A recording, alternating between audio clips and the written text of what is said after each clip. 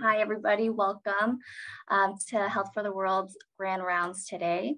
We have a wonderful speaker today, all the way from Sao Paulo, Brazil. So I would like everyone to just introduce yourself in the chat and let us know where you're all coming and visiting from. And then today we have our speaker, Dr. Claudia Leite. She has done medicine and radiology at the University of Sao Paulo, Brazil. She was a neuroradiology research fellow in San Antonio, an associate professor at UNC from 2013 to 2014. And at the moment, Dr. Leite is the associate professor at the University of Sao Paulo and chief of research and education at Clinics Hospital of the University of Sao Paulo. So let's give a warm welcome to her. She's going to be giving us a wonderful talk today on CNS infectious diseases imaging findings. And then during her discussion, let's have everybody just put your questions in the Q&A box and we can review them at the end after her discussion, okay? All right, so let's give a warm welcome to Dr. Leite. Thank you for the kind introduction. I'm going to talk about the central nervous system infectious disease imaging finding, what we should know. First, I put a map for you to know where I am, and let's begin.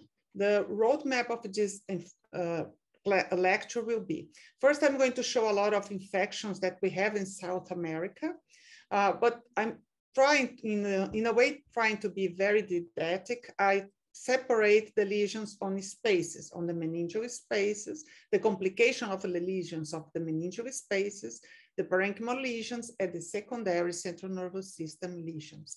But we know that in real life, a lot of times the patients have lesions in more than one compartment. From outside to inside, the first thing that we have is meningitis.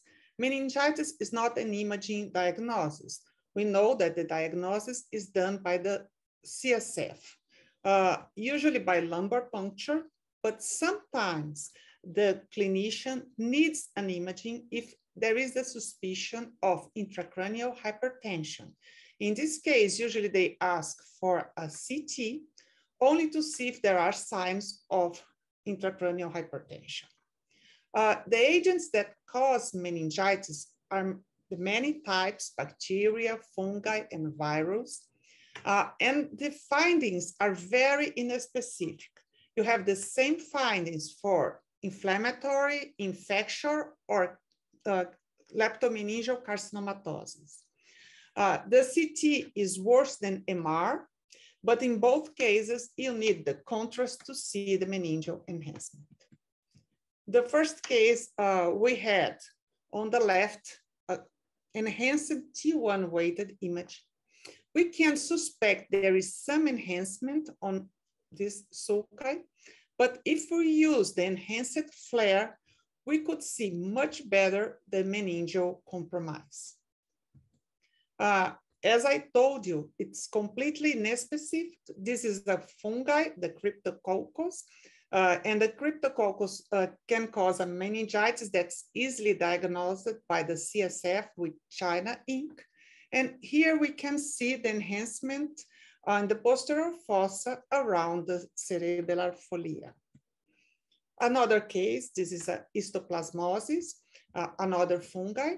That's the most common fungi that affects the central nervous system.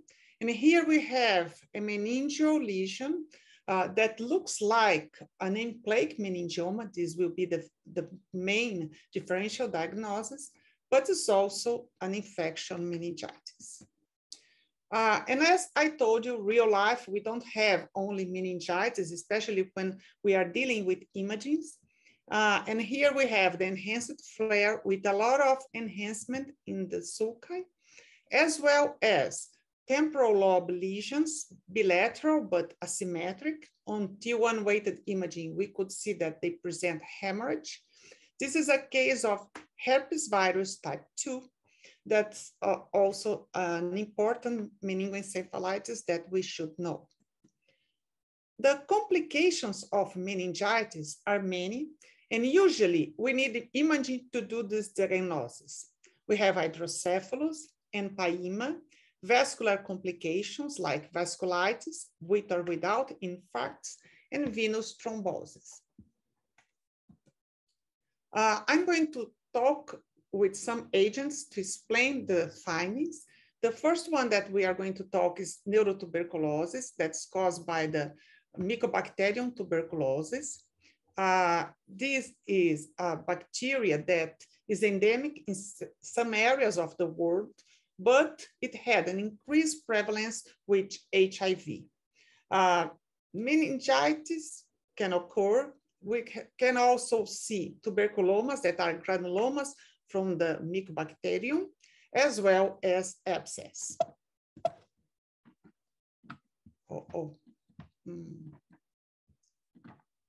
Okay, this is a baby with meningitis. We can see the characteristic finding of neurotuberculosis. It's a meningeal enhancement, a thick meningeal enhancement on the basal cisterns. And on this case, we could see also the dilatation of the ventricular system, the third ventricles, the lateral ventricles, due to hydrocephalus. The differential diagnosis of the basal cistern meningitis are sarcoidosis. Another possibility is the presence of collections on the subdural spaces, like we can see on this computed tomography. On this baby, you have the collection as well as meningeal enhancement. And by computed tomography, we are not able to tell if there is pus or not inside the collection. We will need MR with diffusion to do this differential diagnosis. Only to show the differences, this is a patient that we can see two collections, one parasagittal, the other frontal. The collections on diffusion-weighted imaging, they present hyperintensity due to the presence of pus. That's a very viscous material and restrict the diffusion of water molecules, as well as the compromise of a parenchyma. This is an encephalitis. This then is a meningoencephalitis with subdural collections. On the other hand, we can see collections, subdural collections with the same signal intensity as the CSF and without enhancement. These are hygromas. Another case on the enhanced flare, maybe we can see very subtle meningeal enhancement. We have obliteration of the posterior part of the atrium, of the lateral ventricle. But on diffusion-weighted imaging, we can see the ventriculitis. There is really content on the posterior part of the ventricles. And we can see also ischemic lesions on the encephalon and basal ganglia and insula due to vasculitis with secondary infarcts. Another complication is venous thrombosis that can occur with meningitis. The appearance of the venous thrombosis is the same as other etiologies. You have a filling defect on the vein or in the sinus. Here we have the transverse and sigmoid sinus thrombosed. Here we can see the thrombo on T2 star images and the classic delta sign that we can see on the sagittal images. The infectious disease can affect the ventricular system. We can present ventriculitis, or like in this case, we can present a cyst inside the ventricle.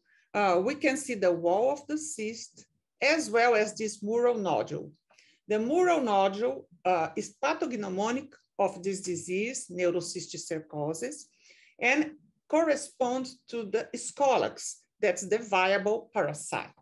We published some years ago showing that Fiesta or KISS is a very useful sequence to see the lesion, the cyst wall, as well as the Scolax. We also present that diffusion-weighted imaging can present restrict diffusion on the Scolax. Another possibility of neurocysticercosis is the racemose form, that you have a bunch of cystic lesions inside the fissures or sulci, enlarging them. Here we have the compromise of both sylvian fissures with or without enhancement.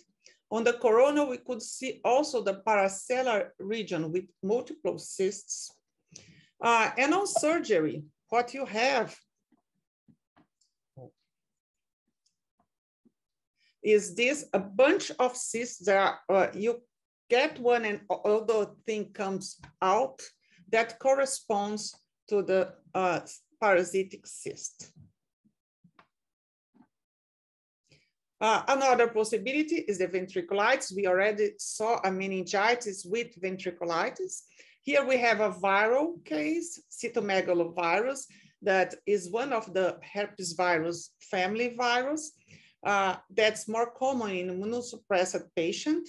And we have the hyperintensity in the ependyma, as well as restrict diffusion, but we could not see enhancement, especially on this case. Neurosyphilis is another important bacteria, the Treponema pallidum. Unfortunately, its prevalence has been increasing in the world. The initial phase, we have meningitis and consequent meningovascular disease. And the late phase, that's year after the infection, we have tabes dorsalis, general paresis, and even dementia. Here is a case in which the patient is a young patient with an infarct on the left pons. We could also see a small lesion on the superior cerebellum, left cerebellum. And when we did the angio-MR, we could see the obstruction of the basilar artery. And the CSF showed the bacteria.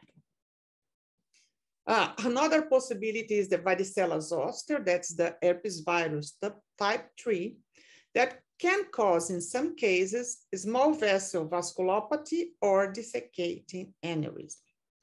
We published this paper also some years ago. There is lesions on the basal ganglia, and we can see restrict diffusion on the caudate nucleus, the putamen, and the internal capsule.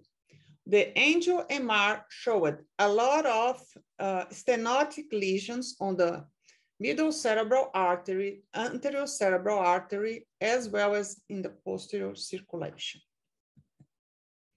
Parenchymal lesions. The infectious agents can cause a lot of different parenchymal lesions, like encephalitis, necrotic lesions, including the abscess, granulomas, cystic lesions, pseudocyst lesions, as well as demyelination. Let's show some of them.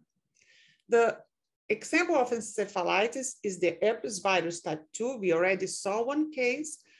It causes a necrotizing meningoencephalitis, and it's a very rapid progression. We have to suspect this diagnosis and install the therapeutics as soon as possible in order to avoid a lot of brain damage. But the PCR sometimes is negative in the first 72 hours. And then we have to suspect and do imaging to do this diagnosis. Usually the lesion is cortical, subcortical, and the location are very characteristic. It involves the temporal lobes, as well as the insula and the basal frontal lobes. Usually the involvement is bilateral, but sometimes it's not symmetrical involvement, and you can see or not meningeal enhancement.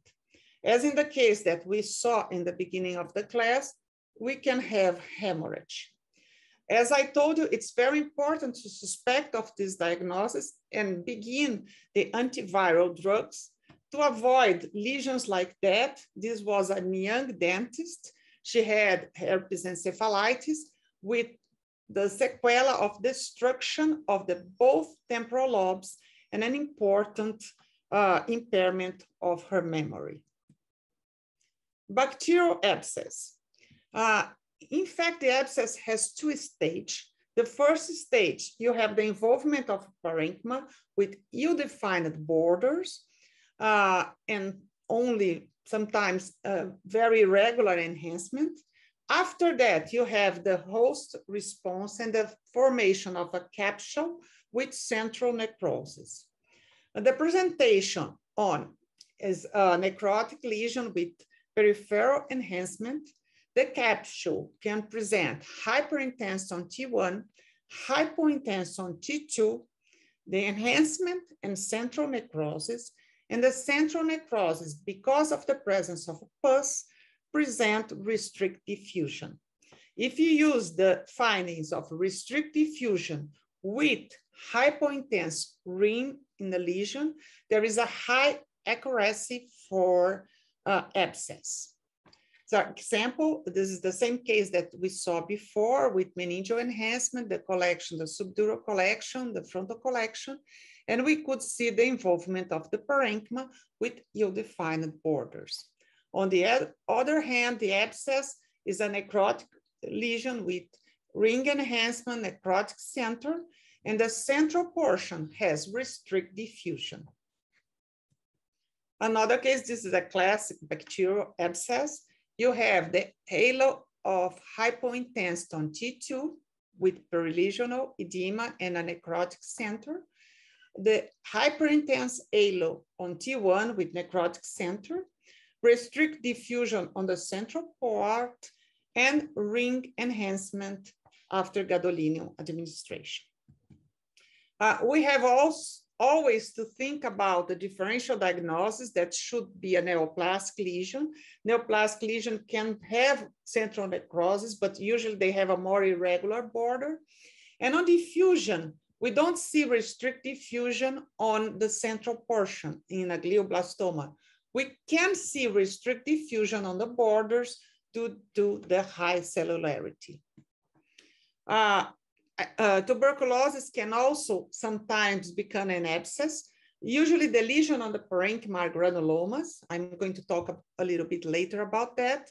But when you have a lot of necrosis, you can have an abscess, like in this case, with peripheral enhancement, irregular, central necrosis, perilesional edema, but you don't have pus, and then you don't have restrict diffusion. Fungal abscess. The fungal abscess are usually multiple. They can present hypointense like a halo or inside the lesion. They have irregular borders, sometimes internal projections, and peripheral enhancement. And the diffusion is varied. You can have increase or decrease diffusion. Multiple lesions. You can see that the borders are more irregular, central necrosis, and hypointense ring. And this case, on the center, this is histoplasmosis, on the center had restrict diffusion.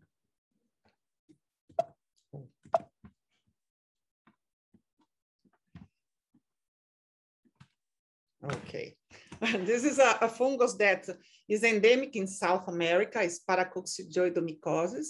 This fungus usually affects the mediastinum with a lot of lymph nodes, as well as the lungs, but rarely it affects the central nervous system. Usually there are multiple lesions, and what we have very characteristic is this intense hypointensity on T2. On enhanced images, we can see the periphery with irregular borders, some internal projections, the smaller lesion present ring enhancement, and diffusion, you can see areas of increase and decrease diffusion. Just to see the map, the areas that we have more of this fungi are the South America, this is Brazil, and Central America. Nocardiosis is a fungal that happens usually in diabetic patients. Again, we have multiple lesions with a halo of hypointensity, internal restrict diffusion. And I put this case to show this is a mother lesion or a satellite lesion with the smaller ones. This is very suggestive of an infectious process of diverse etiologies. And the parasite can have central necrosis on its lesions too. This is the toxoplasmosis with the target sign that's described in 30% of the patients.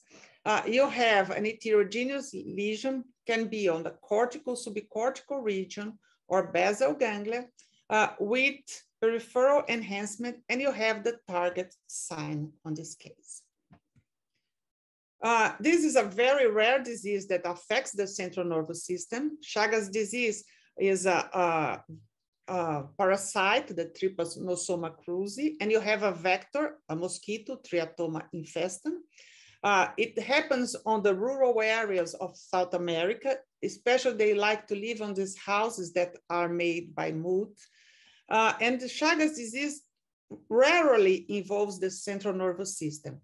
Usually it affects the esophagus, causing megaesophagus, the bowel causing megacolon, and also the heart. And as I told you, it's more South America and Central America. But this patient, he had Chagas disease with a cardiomyopathy, and he received a cardiac transplantation. And on the follow-up, he present left hemiparesis. The enhanced CT showed an heterogeneous lesion with enhancement, and the MR showed the lesion that is heterogeneous on flare and peripheral enhancement with a necrotic center. It was an abscess by the Trypanosoma cruzi, very rare. Another lesion that happens with infections is granuloma. Granuloma is a definition by pathology. It's an organized aggregate of macrophages and other immune cells. And you have this characteristic morphological appearance.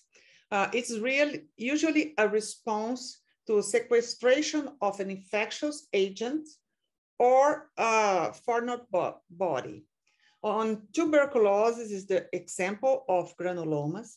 Usually on tuberculosis, you have a central caseous necrosis that can be microscopic, and when it's so big, you have the abscess.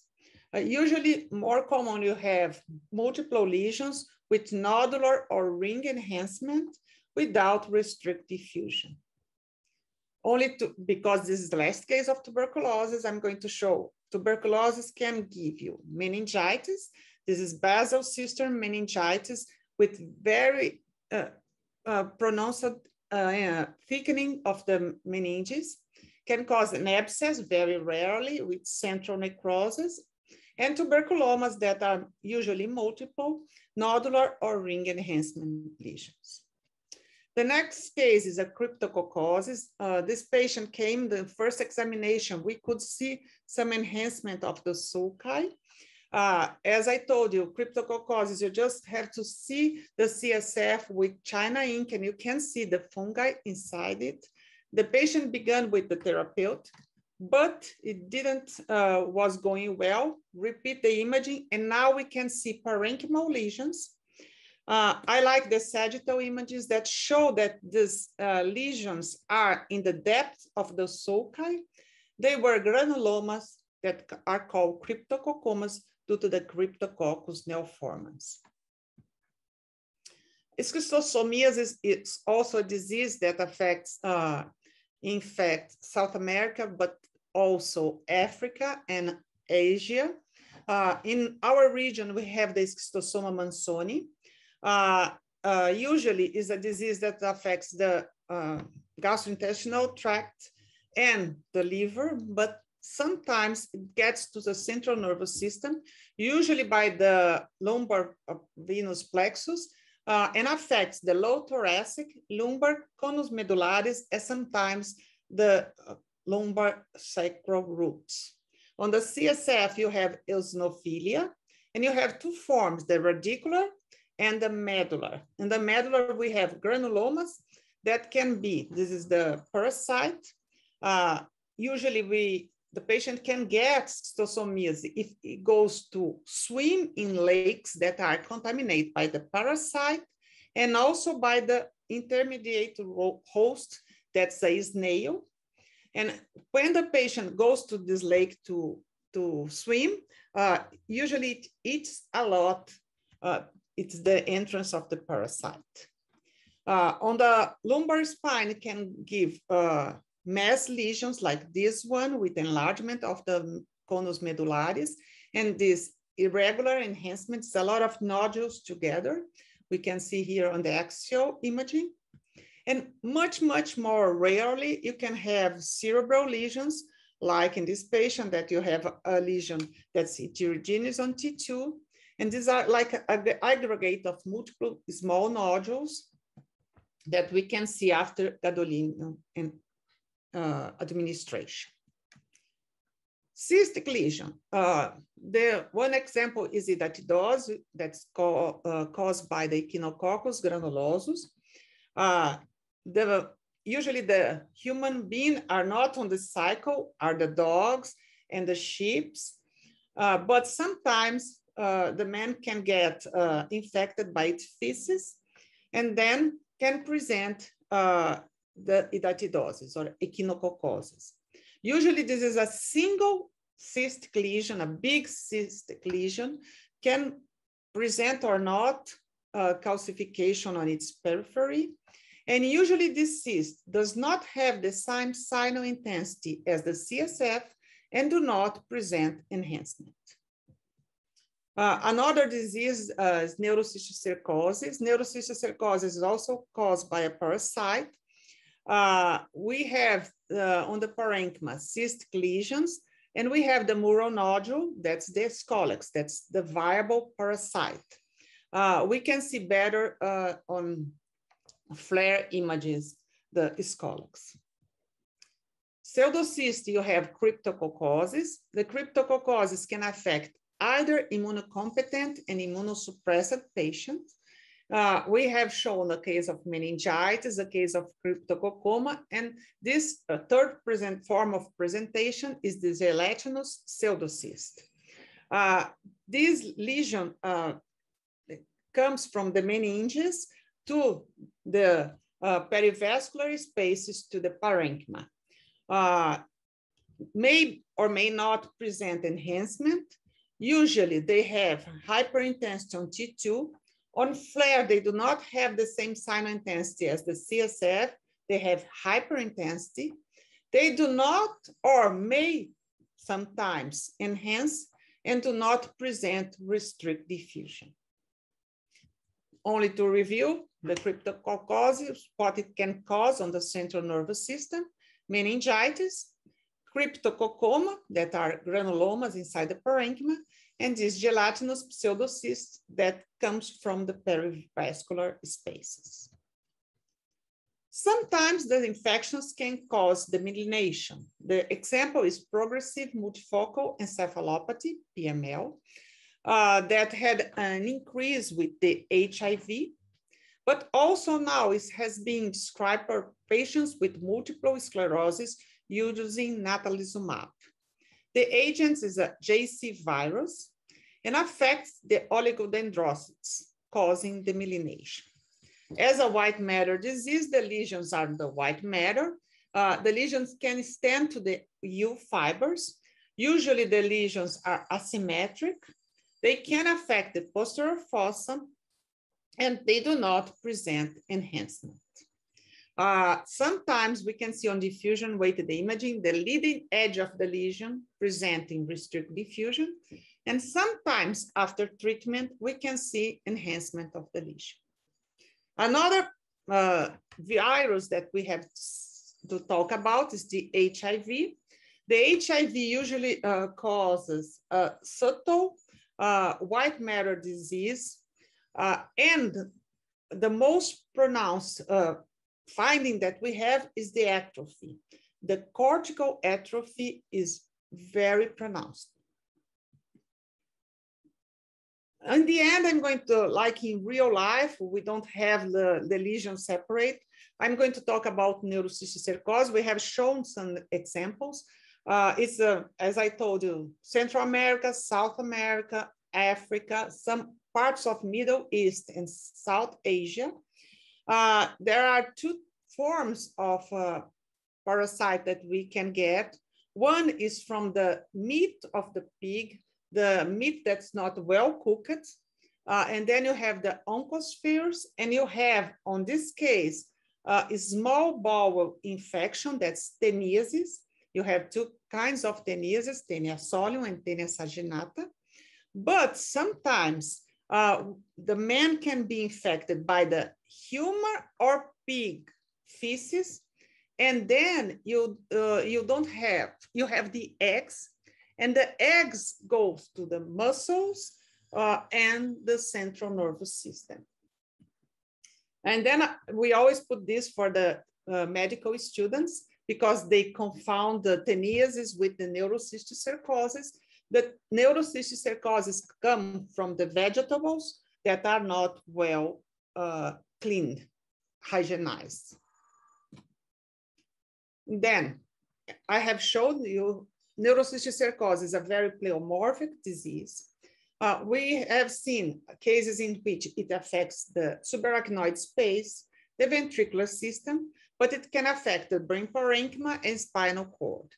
On the brain parenchyma, you have different stages of the disease: the vesicular colloidal, the nodular, and the calcified. And if we see the scolex, that's this mural nodule on a cystic lesion, this is the viable parasite and is pathognomonic of neurocystic cercosis. As I told you, in real life, we have more than one lesion. I'm going first to talk about this lesion, that's the cyst. You have the mural nodule, the scolex. And on the vesicular stage, there is no response of the host to the parasite. There is no perilegial edema, no enhancement. When the host begin to have immunological reaction against the parasite, you have the colloidal, vesicular colloidal form, in which you can have still cystic lesions. Sometimes you see the scolex, but you have perilesional edema as well as peripheral enhancement. The next stage is nodular. Then the parasite is not viable anymore. You have a nodular or ring enhancement lesion with some perilesional edema. And on central part of the lesion, you can see restrict diffusion, as we have shown in a paper some years ago. And the late stage is calcified, in which the lesions get calcified, and usually they are associated with epilepsy. Only to review all the presentations of neurocystic cercosis, we can have the racemose form on the sylvian fissures, or any sulci or any fissure, enlarging them. We can have the intraventricular form, in which you have the cyst and the scolex. You can have the vesicular form, in which you have a cyst, the scolex, and no response of the host, no enhancement, no perilesional edema. When you have perilesional edema and enhancement, you have the vesicular colloidal or colloidal form. You have the nodular with nodular or peripheral ring enhancement, and you have the calcified form. And another lesion that, to show that real life you have more than one lesion, we have toxoplasmosis, Toxoplasma gondii. It affects usually immunosuppressed patients, affects the basal ganglia, the cortical subcortical junction, and the thalami. And usually you have multiple lesions. The lesions with necrosis are described with this target sign. And usually they have or peripheral or nodular enhancement. Here you have a case with multiple lesions, some in the basal ganglia, some in the cortical subcortical junction.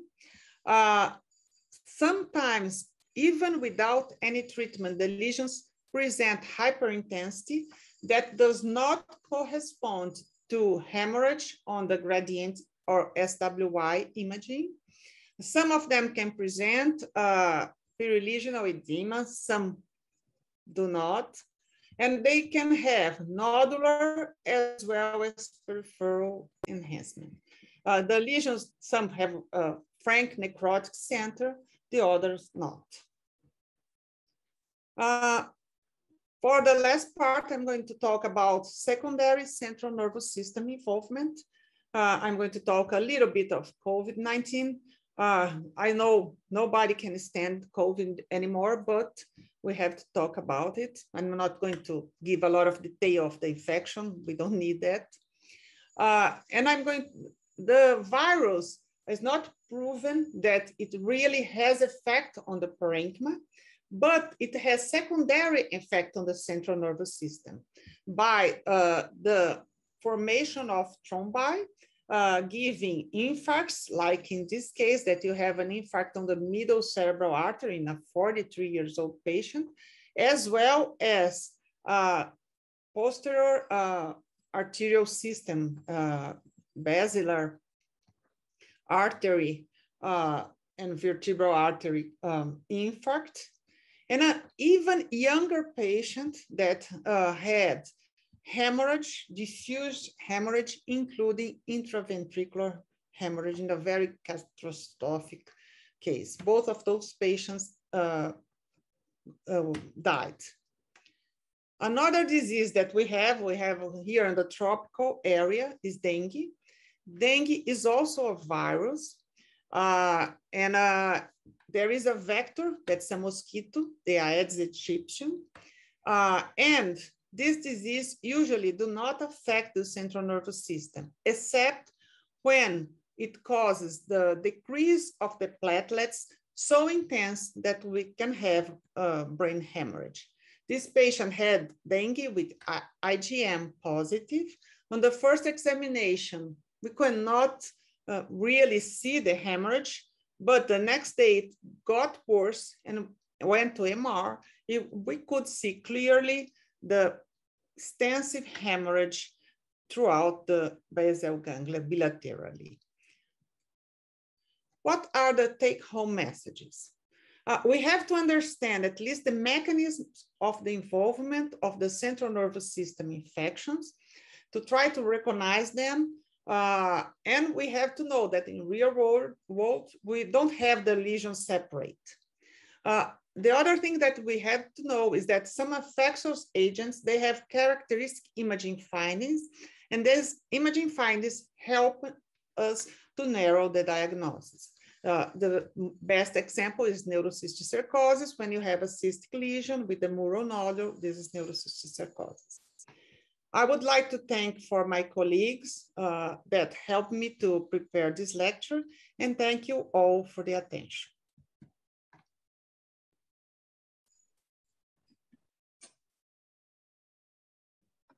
Awesome, thank you so much. So let's review our question. We have one from an anonymous person. Let's see, it says, can we always be able to diagnose the etiology of neural infection by imaging alone, as most infection present as meningitis or abscess? That's our first question. No. Most of the time we cannot, because they are in specific findings.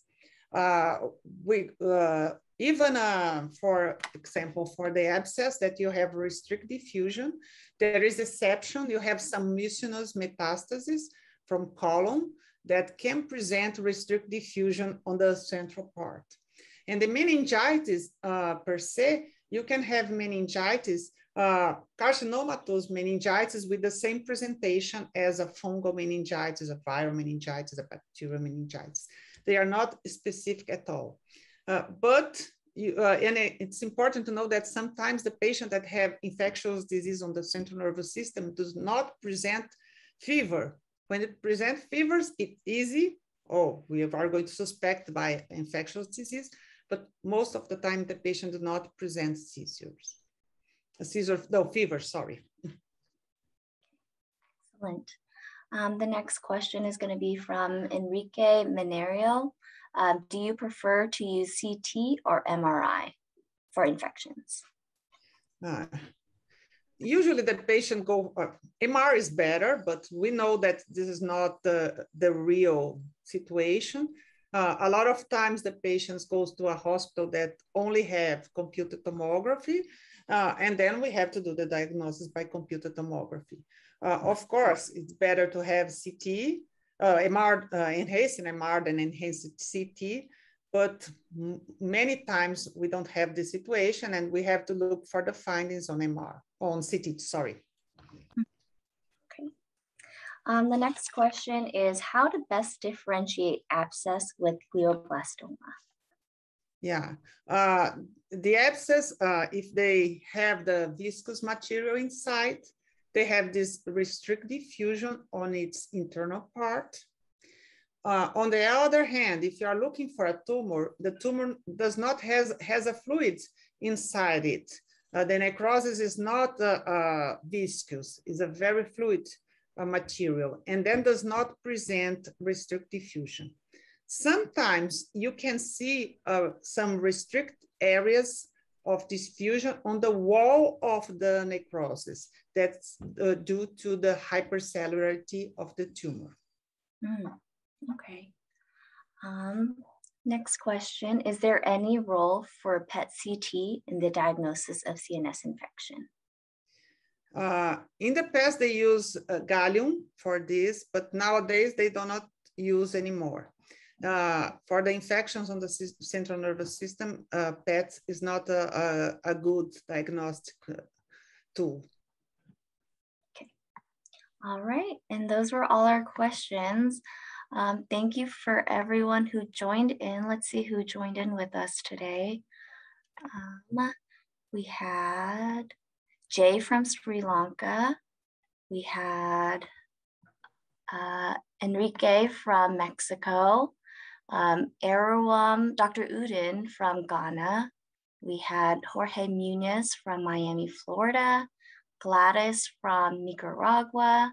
We had Esni all from Mexico. We had Mr. Bhutan from, where is that? Oh, sorry, Mr. Chuk from Bhutan. And then we had our radiologist, Ahesh Ranchad from Johannesburg, South Africa, Perla from Mexico, Maria also from Sao Paulo, Brazil, and then Jay from Sri Lanka. So, and then also from the Philippines. Yeah. So, thank you everybody for joining. Thank you, Dr. Leite, so much for that wonderful talk. So this concludes our grand rounds for today. We'll see you next time. Thanks for the attention. Thank you. Thank you.